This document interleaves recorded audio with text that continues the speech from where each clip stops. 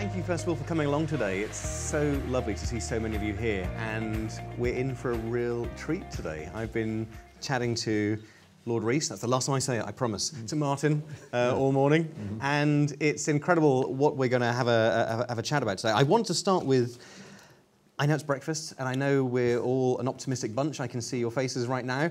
Your book that you're possibly most well known for is Our Last Century. And it was Will We Survive the 21st Century?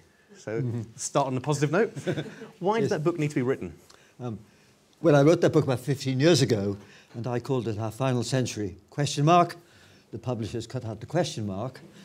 But when the Americans published it, they changed the title to Our Final Hour, because Americans like instant gratification and the reverse. But it was really highlighting the way in which this century is special. And I'm an astronomer, so I know that the Earth has been around for 45 million centuries. But this is the first when one species, the human species, has the fate of the planet in its hands. And this is something that we need to be aware of, because it's a special responsibility which we are frankly not handling very well. Just to follow up on that, when I give talks about this, people think I'm an astrologer. And this is why I can make predictions. And I'll tell you one anecdote that I met, in fact, at Davos, an Indian tycoon who probably has several astrologers on his staff. And he said, "Do you do the Queen's horoscopes?" Because I'm Astronomer Royal. And I said, "Well, if she wants one, I'm the person she'd ask." And he then asked for my predictions. And I said solemnly, stock market will fluctuate, trouble in the Middle East, and things like that. And he listened very sagely. But I then came clean, and I said, "I'm only a scientist, only an astronomer." And he then lost all interest in my predictions, and quite rightly so, because scientists are rather poor as forecasters. Not quite as bad as economists, but heading that way. Typical Capricorn. How are we getting it wrong? There was a report out last week or the week before from the IPCC, so the Intergovernmental Panel of Climate Change, saying we are in a rather dire situation now. Is that the sort of thing you were discussing in your book?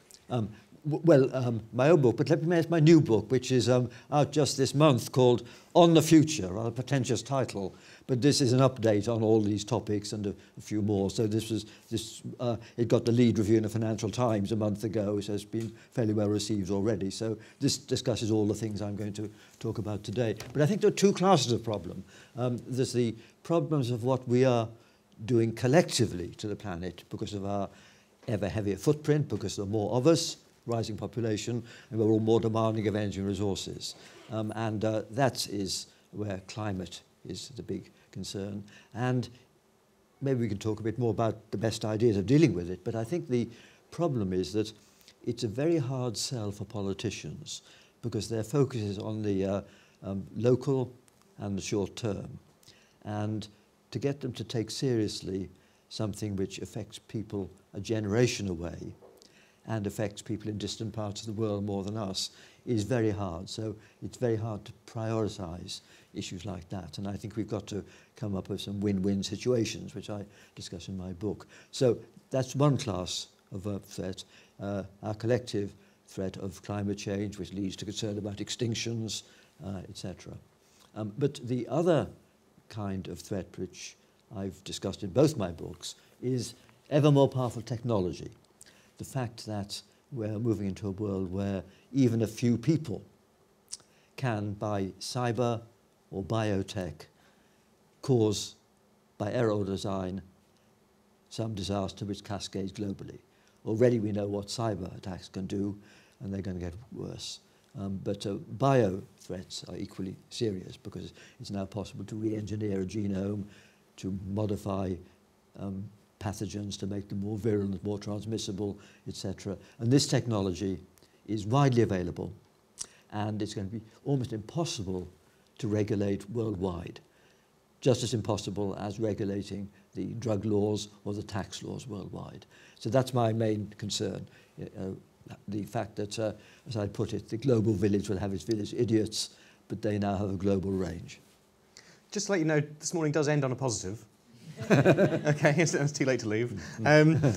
Yeah. Addressing both of those in turn, one thing that's thrown up often to me as a biologist and someone who studies evolution and extinctions is, well, we go through these fluctuations in the Earth, and as someone who studies the bigger picture, surely we go through this on a regular basis anyway. So we see climate change, we see huge fluctuations is that really as big a problem as you're making out, as I'm making out? I think it is, because these changes are faster than the natural ones, and we are a unique species in having the capacity to re-engineer the whole Earth. So I think it is special now, and what happens does depend on us. But of course the upside is that we have the capability, if we wish, to do something about it all and to preserve the other species, but of course we're not heading in that direction. So I think it is sort of unprecedented, even over the millions of centuries of previous history. We were talking in the green room a little while ago, and it's quite apparent that we look at things from very different perspectives, but we have the same overview in many ways. Where I'm very much the macro and you're very much the bigger picture. What we both agree on is that we are going through what we call the 6th great extinction right now. Since life on Earth, we've had 5 major extinction events, the last of which was 66 million years ago, where we lost 75% of life on Earth within a few months, the end of the dinosaurs. And we're now going through this new 6th extinction. What will that, if we, first of all, will we survive this? And what is the impact, the bigger picture there? Will we be okay? Will we as a planet be okay? Well, I think we must distinguish the planet from us, because I think many environmentalists feel that preserving biodiversity is important, not just because the diversity is useful for us, you know, you can get drugs from plants in the Amazon and all that, but it's got value in its own right. And to quote the great ecologist E.O. Wilson, if we cause mass extinction, it's the sin that future generations will least forgive us for. Because I think the environment and its diversity has value in its own right. And so we should care about that, as well as, of course, its value to us. The second part of your answer, when you said technology is driving ever forwards, it's one of these double-edged swords, isn't it? Technology can enable us to do incredible things, but also it has the potential, as you said, for quite negative consequences. Yes. Will it go one way or the other, do you think? Well, that's a key question which I think we have to address, and which I address in the book, because the stakes are getting higher.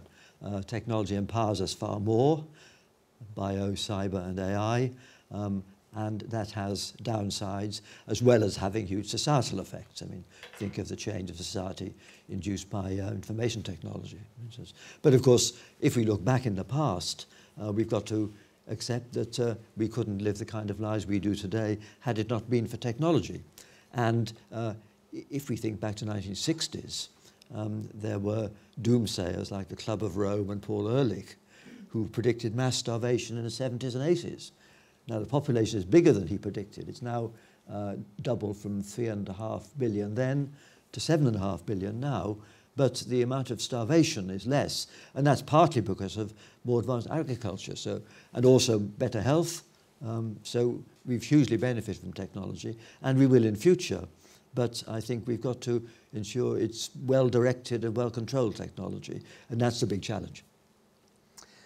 I guess leading on from that, a very well thought out question from my perspective is, will robots take over the world, do you think? Because that's a big, that is something that... well, you've seen the movies. Well, I have, I've seen several, and they all end the same way, where robots taking over. With such developments in AI and artificial intelligence and technology and robotics, it seems inevitable that we're going to be relying upon them more. Yes. You said earlier we need control. Do we have control? And what will this relationship be like with technology and humanity? Well, there is an issue of control, keeping them in a box and avoiding an AI getting control of the world through the Internet of Things, etc. So there are serious concerns, and but we have a centre in Cambridge which is involved in trying to discuss the best way to regulate these things. But I don't quite go all the way with some of these people, because I think they imagine that the robots are going to be aggressive, take over the world, and then expand into space, etc. But I think that's a false analogy with biological evolution, because biological evolution favours intelligence, but also it favours aggression. Whereas what we're going to have in future from the machines is, I suppose, a secular version of intelligent design, where the machines will advance by being designed and helping to design new ones themselves, etc. But this won't necessarily make them aggressive, because aggression is something which the organic world features and is important for the organic world, but they won't necessarily be aggressive. So I don't worry as much as some people. In fact, in preparing my book, I talked to a lot of these people, and there's a big range. In fact, the person who's most relaxed about this is a chap called Rodney Brooks. He's a roboticist at Harvard, who invented the robots called Baxter and the Roomba vacuum cleaner. He doesn't worry about this. He says that for generations, we need to worry less about artificial intelligence than about real stupidity. And I think he's probably right in that. But at the other extreme, there's a guy called Ray Kurzweil. He's now at Google. He wrote a book called The Age of Spiritual Machines. And he thinks that the machines will sort of take over, and he then wants to download his brain into one of these electronic machines, you know. And he's worried this may not happen in his lifetime. And because of that, he's one of these people who signed up to be frozen when he dies, and his blood replaced by liquid nitrogen, so he can be sort of stored and then revived in this world when he can be then downloaded or can merge with machines. And I think that's going a bit far. But incidentally, I was surprised to find that 3 of my academic colleagues had signed up for this so-called cryonic treatment when they die. They carry medallions so that if they die, they're to be carted off and frozen in liquid nitrogen, etc. 2 of them have paid the full whack for this. A third had paid a cut price just to have his head frozen. But I was glad to say they were all from Oxford and not from my university. But anyway, that's a digression. But there's a range of views in how likely it is that the machines will take over within this century. It's the phrase "a cut price," literally, quite literally there. Thank you for that one. You mentioned integration. That's something that I've heard you mention before, that our future, and I don't want to go on to the future of humanity too much just yet, whilst we're here, there is potential, you think, for an integration between us and them. Well, I'm not sure. People are talking about it, but I think before we have that, we're going to have the ethical issue about using genetics to change human beings themselves. Of course, we know that there are these new genetic techniques which can remove the gene for Huntington's disease or something like that, and that's great. And in principle, one day, it might be possible to analyze the human genome and see which combination of genes is relevant to good looks or intelligence or something like that, and then synthesize a genome to optimize those properties. This is something which is being talked about. And the question is this ethically acceptable? Would this be a new fundamental kind of inequality if it was available only to the rich people? So that's the kind of issue we worry about. But I think that's going to come. And one point which I make in my book is that if this happens, it'll be a real game changer. Because the one thing that stayed constant over the last 10,000 years at least is sort of human emotions and human character. And that's why we can read the literature from the classical era 2,000 or 3,000 years ago and feel some affinity for those ancient people and ancient artists. But there's no reason at all, in fact I think there's zero chance, that whatever entities dominate to a few centuries from now will have any emotional resonance with us and our literature and our art. They may have some algorithmic understanding of us, but nothing beyond that. And so that's going to be a new, faster kind of evolution of humans. And that could be just organic, just by modifying the genome in a way that you could de-extinct some of animals like mammoths and Neanderthals, etc. But of course, whether you can link ourselves to electronic brains is a separate matter. Of course, the reason why that might be a good thing is that even though our brain is the most complicated thing we know in the universe, the signal processing is very slow. And that's because signals between different parts of the brain go 1 million times slower than signals within a computer. And so there may be some physical limits to how much extra brain power we could have in some organic creature. People have written about this, as you know. And so perhaps if we can become cyborgs, that will be the next step. Great. Whether we like it or not, I don't know. Do you think that we are heading on a trajectory now that it's almost impossible to change? Is it too late for reversing the effects that we've seen with plastics? The reports this week saying plastics are in... If anyone's drinking plastic water from a water bottle today, 90% of plastic water bottles have microplastics in. It's in 90% of table salt we have. You were going to show your prop, weren't I you? was. Yes, I was okay. using things like this as... Thank you. I think the two Ronnies here. It's just so much more important to look at the world around you, and we're seeing so much being done by so many people, both on an individual level and in governments. Can we change the devastation that we're seeing globally?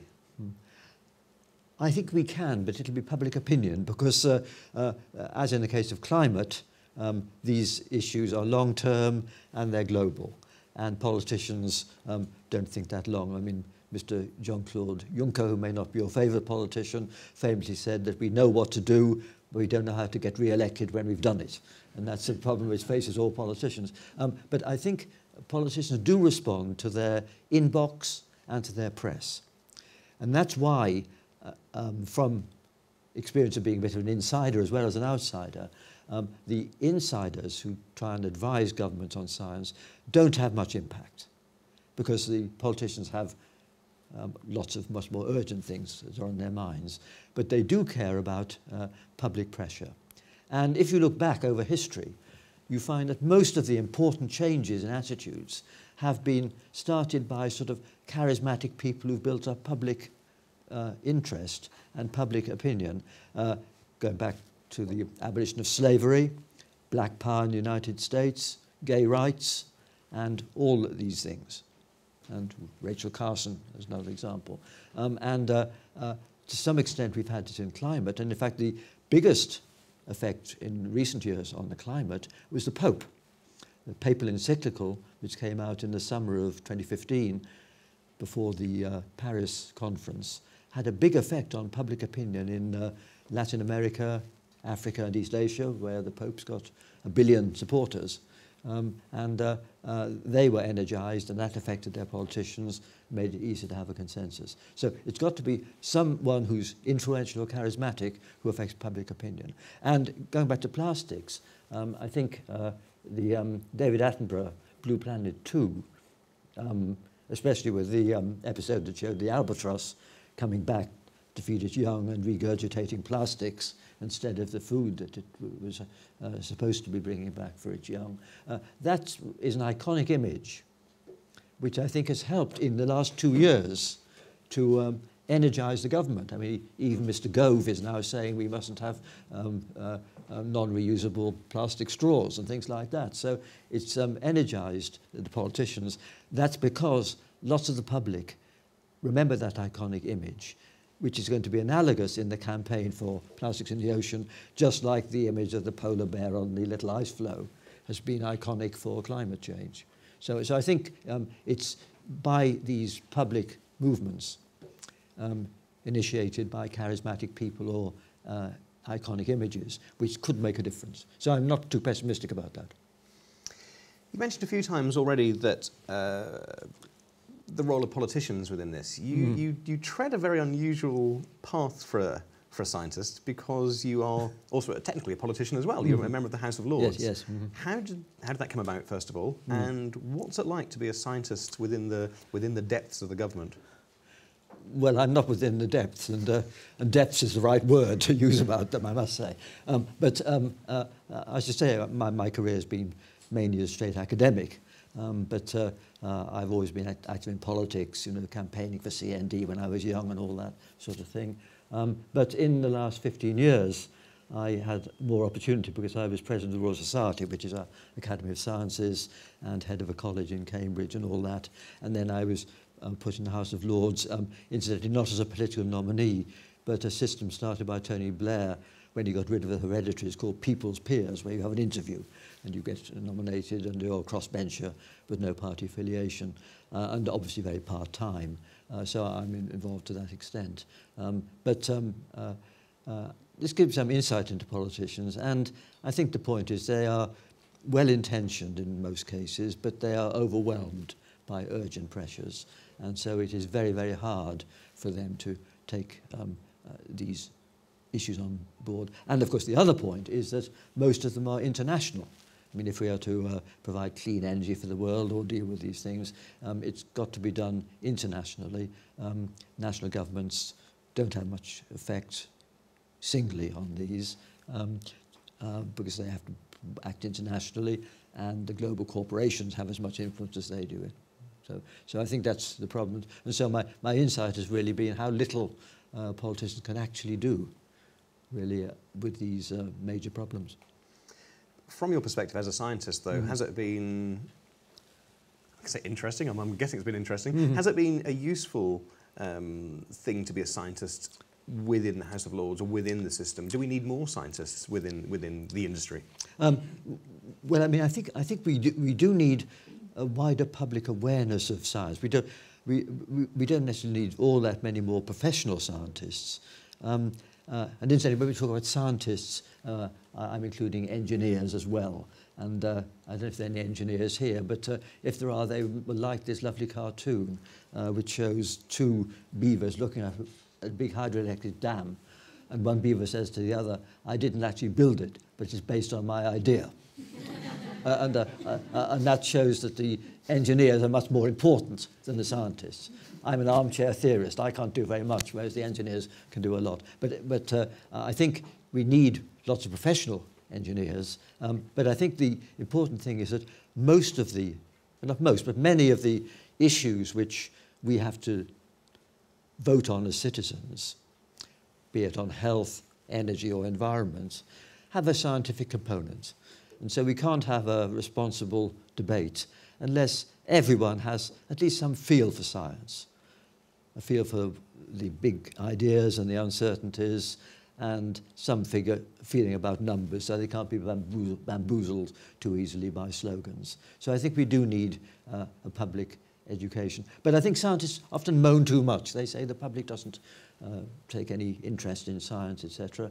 Well, of course, the public takes a lot of interest. I mean, I think it's amazing how interested the public is in apes, dinosaurs there, and even space and my things. So there's lots of public interest, and I think we should bemoan just as much the fact that most people are too ignorant about the history of their country, and many couldn't find Syria or Korea on the map. So general ignorance is, of course, a inhibiting factor in a proper democracy. But that's why the public needs to have a feel for these scientific issues and to respond, therefore, to campaigns. Leaping sideways a little bit again, as to what we were mentioning earlier, in the current race where we are now, we're looking at developing manned missions to Mars and actually setting up civilizations and colonies up there. Is this something we need to do, we should be doing, or because we can? Well, I mean, of course, there are many things we can do, but aren't doing or shouldn't do. Supersonic flight's an obvious example. We had the Concorde in the 1960s, and that went the way of the dinosaurs very quickly because there was no demand. It couldn't be justified. And if we think of manned spaceflight, then I'm old enough to remember the Apollo moon landings nearly 50 years ago. And at that time, many of us thought there would have been footprints on Mars long before today, as indeed there would have been had the momentum been maintained. But of course, the Apollo program was funded as an element of superpower rivalry to beat the Russians, and 4% of the American federal budget was spent by NASA in the 60s. But when they got to the moon first, there was no particular reason, and the percentage has now dropped to 0.6%. And of course, manned spaceflight has been limited to orbiting just around the Earth, mainly in the space station, and it's pretty unglamorous. The space station only makes the news when the loo fails or when that Canadian astronaut plays his guitar and sings in the space station. You know, it's not good value for money, given that it cost a 12-figure sum to produce the space station and its infrastructure. Now, what about manned spaceflight? I think one thing that's clear is that as robots get better, the practical need for people in space is getting less. Robots can already do a lot, and we'll have robotic fabricators that could build structures in space, huge, very lightweight telescopes under zero G, maybe solar energy collectors and things like that. So there's no practical case for people. And therefore, I think that if I was an American, I would not support NASA's manned program because it's very expensive. And it's expensive because they're risk-averse. They're sending up civilians, and the 2% failure rate of the shuttle was thought unacceptable. So my view is that manned spaceflight should be left to high-risk thrill seekers who are sent into space by companies like Elon Musk's SpaceX or Jeff Bezos's Blue Origin. These are companies that are wonderful technically. They've got a Silicon Valley culture, and they can do things more cheap, and they can accept higher risks as long as they make it clear that the people who are going are adventurers prepared to take those risks. So I think that there will be people who will go into space, and maybe will go to Mars, but some will go with one-way tickets, some won't come back, but they'll be the kind of people who willingly accept those risks. And Elon Musk himself has said that he wants to die on Mars, but not on impact. And he might succeed in that. And I think we should cheer these people along. But the idea of mass emigration to Mars, I think, is a dangerous delusion. And it's true that Musk supports that, and my late colleague Stephen Hawking also supported this. I think it's a dangerous delusion because we've got to accept that nowhere on Mars is as habitable as the top of Everest or the South Pole. Not many want to live there. And terraforming Mars is a huge problem. Dealing with climate change on Earth is a doddle by comparison. So it's a dangerous delusion to think that we can mess up the Earth and then go somewhere else. There's no planet B for ordinary risk-averse people. So I think the idea of people going to space, it's going to be a sort of thrill and spectator sport, you know, rather like people who go around the world ballooning, and this guy who fell supersonically from a high-altitude balloon. It's those sort of people who will go, and I think we'll cheer them on. And incidentally, there's one reason why I think we should cheer them on very strongly, because going back to what we were talking about earlier about human enhancement and all that, I hope that there'll be effective regulation on ethical and prudential grounds on what can be done here on Earth in those directions. But these people on Mars, they're away from the regulators, and moreover, they're ill-adapted to the environment there. They've got the opportunity, therefore, and the incentive to use all the techniques of cyborg and genetic modification that will be available by the end of the century to adapt themselves. And they are the ones who will inaugurate the post-human era, because they will become a quite different species within a few centuries. And of course, if they convert themselves or download to electronic entities, the electronic entities won't need an atmosphere. They may prefer zero G, so they will perhaps not want to stay on the planet. They may want to zoom off into the blue yonder, and if they're near immortal, then interstellar voyages will be no challenge for them. And so that is, I see, a very long-term future for intelligence, not just on Earth, but beyond the Earth. So these crazy pioneers, people with the mindset of Sir Ranulph Fiennes and people like that, you know, are prepared to take these high risks. We ought to admire them and encourage them, because in the huge tapestry of history spread over millions, even billions of years, they will be the pioneers of the great transition between Darwinian evolution, which we all know about, and a new kind of evolution, which is intelligently directed. You're blowing my mind, Martin. You're absolutely... I can't formulate a question Let's go back to the apes. Yeah, please, if we could. Tell us about the apes. But I'm going to throw a curveball now at you for this. But I obviously study evolution, specialise in apes and humans. Yeah. This is not your area, but what sort of impact do you think that will have on us? I can't conceptualise what it would be like to be a near immortal android, humanoid, cyborg toaster. Yeah. I lost my thread there. Yes. Mm-hmm. What impact will that have on us as a species? Well, I mean, I think we've got to realise that we are not the culmination of evolution. I think you would agree with that. And and also, thinking from a scientific point of view, I'm sometimes asked about what are the limits of science, etc.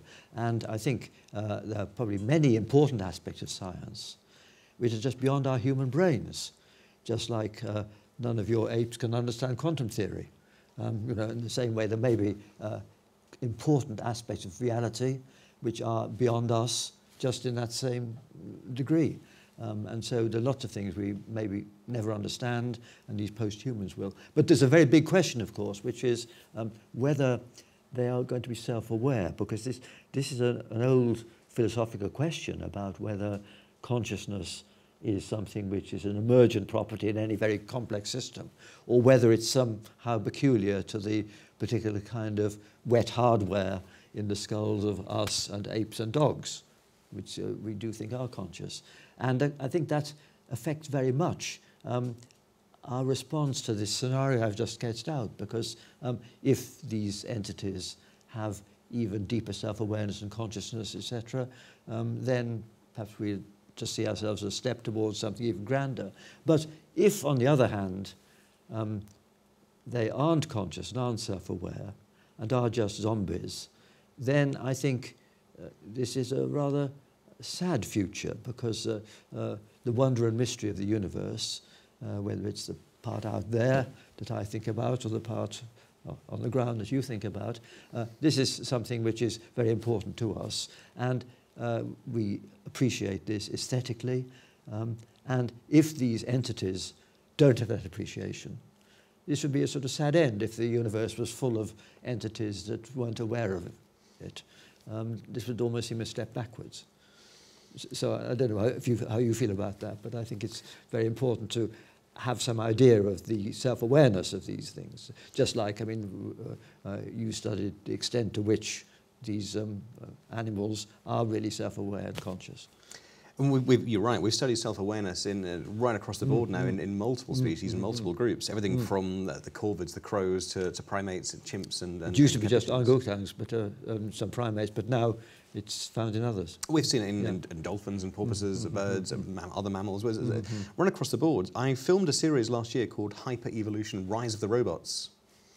And you can see what side of the argument I'm on here. With Danielle George, who's an incredible professor up in Manchester in robotics.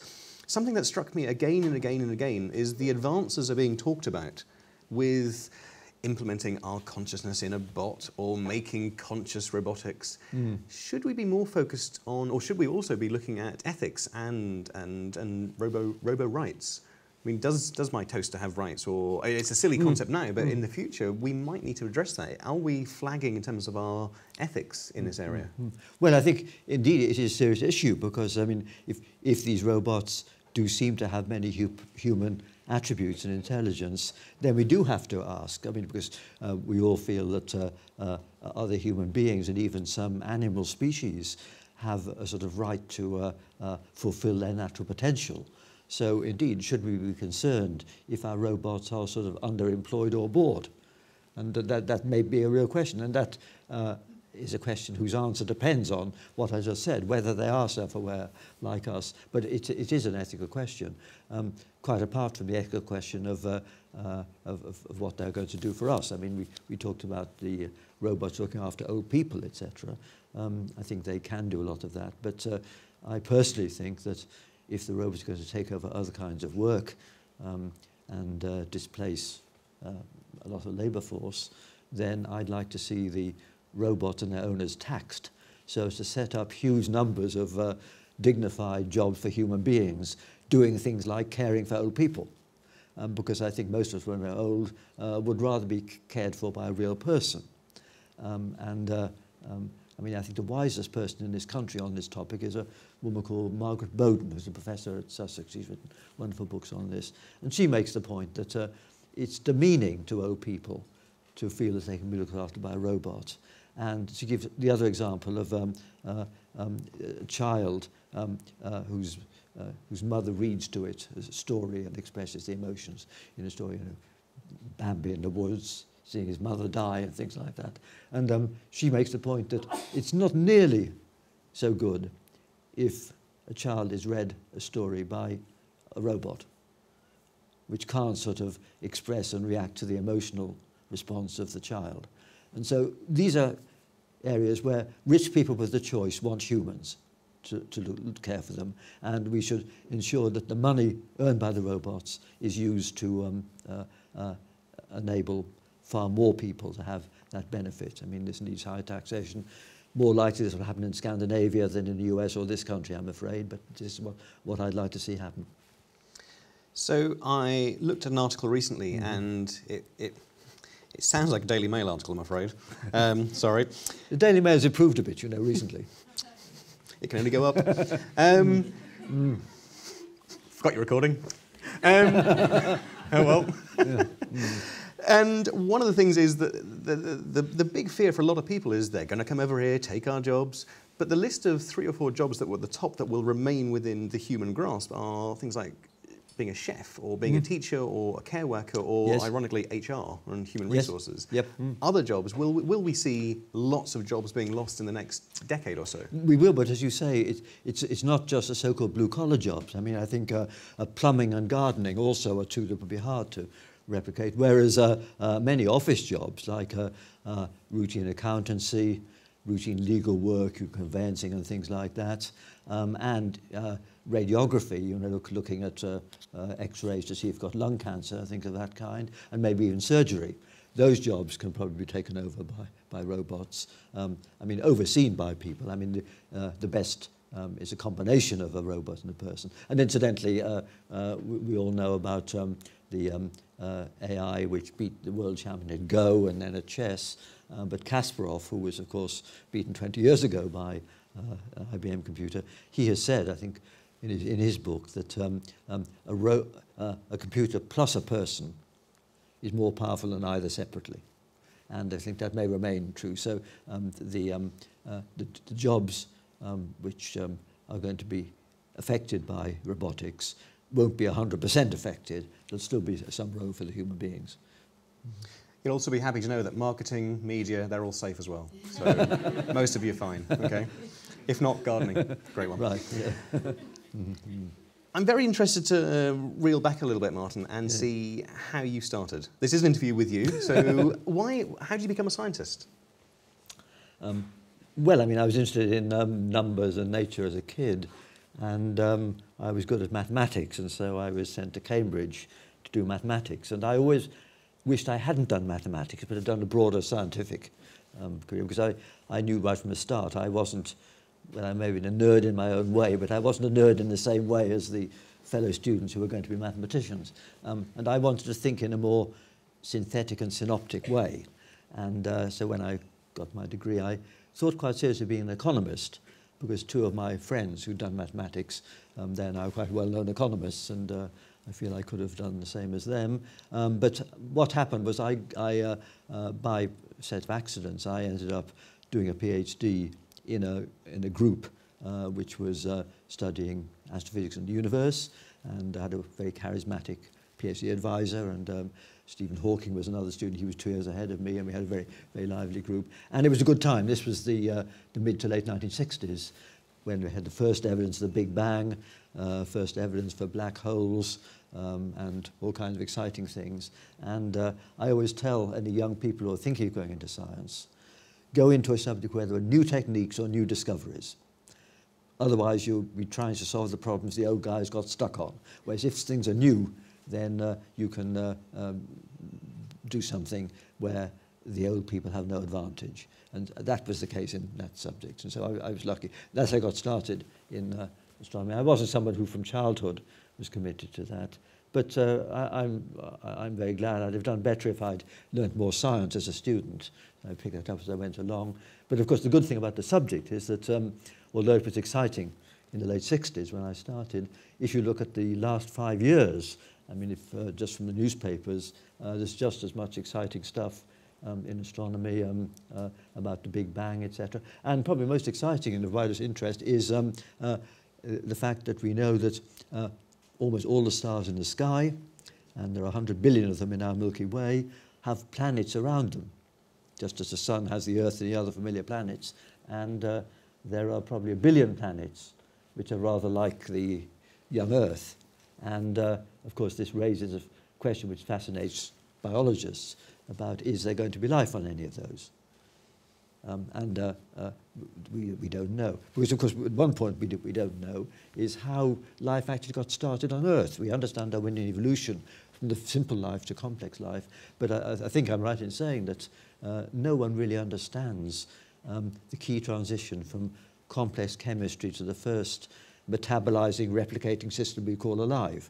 That's a really difficult subject, and so we don't know whether this was a rare fluke or was it something that would have happened elsewhere. We might understand the theory of the origin of life, but also we are looking for life elsewhere.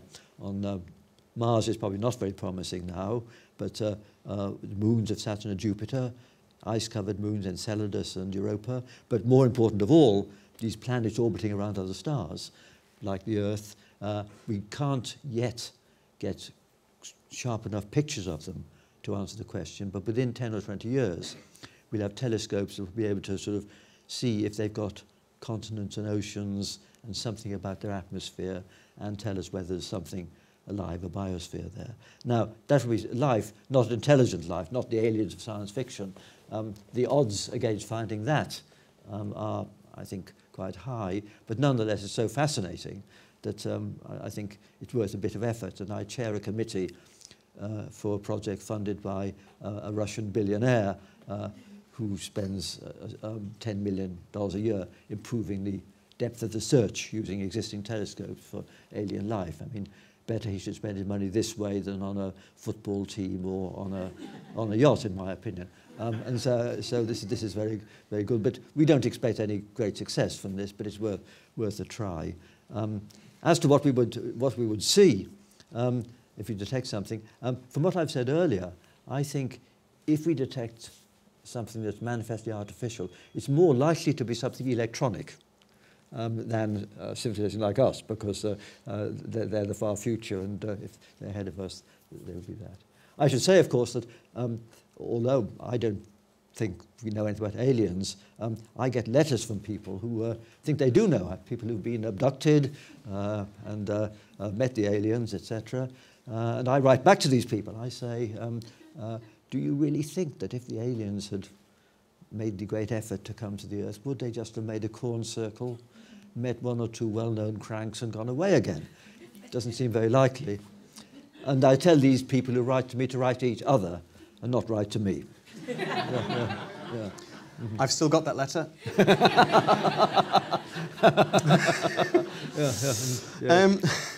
Well, your apes are alien in a sense, aren't they? Mm. So, they're the best analogues we have for how we can communicate with something which across a big culture gap. You've had a very long and illustrious career, and something that happens very often is a sense of negativity, but you don't seem that. You seem very optimistic for the future, are you? Well, I want to stay alive long enough to see what happens, certainly, but I mean, I think the point is that there are huge opportunities, but huge threats, and we've got to make sure things pan out. I mean, I think we will have a bumpy ride through the century, but there are such exciting potentialities, and of course, within science, there's so much to be discovered, where the point about science is that as it advances, the frontiers go outwards, but their periphery gets longer, and so there are more questions we can pose about things which are as yet beyond the frontier of our knowledge, and so the more we learn, the more we realise we don't know, and so I think it's very exciting to be a scientist at this time. So that keeps me cheerful. Good enough for me. And finally, you said a little while ago, and I love that you said this, that you were a very nerdy kid growing up, and I love the idea that we take ownership of being a nerd or being a geek. It's often used in a negative connotation, but look where you can end up, first of all. You've already said that you would tell young people to get into an area of science that's yet to be fully explored. What else would you advise young people, either going into science or not? What's your advice for the younger generation? Well, I would say don't spend too much time online. I think it depresses me because I teach at Cambridge University, and people come to Cambridge University, they're very privileged and fortunate, and they're only there for 3 years, and there's so much going on, and it seems to me such a waste that they spend time online when there's lots of real people they can interact with. And so I deplore the fact that the online world and social media has become so dominant. I mean, it's a huge benefit if you're living in isolation, but if you have the privilege of being in a community like a university, it's so sad. So that's the one bit of advice which I did give to students, because when I was head of the college... This is being live streamed as well. Ah. Straight to the internet. Okay, yes. But apart from that... So I hope 1 or 2 people are listening, but I hope they log out at the end. Yes, but I do seriously think that the time spent on social media is probably excessive for young people, and I think psychologists are now recognising this. And I read that in Silicon Valley, the great high priests of IT send their own kids to schools where they're not allowed to have mobile phones, which is a rather interesting contrast. I think you'll all agree in saying it's been an incredible opportunity to hear from someone who is so prevalent within both the scientific, political and social media community, I'm afraid to say. If anyone is interested, and you definitely should be, then Martin does have his new book, On the Future, which is out now, which is an incredible read. And I'd like you to all join me and give Martin a huge round of applause. Thank you. Thank you very much. Thank you.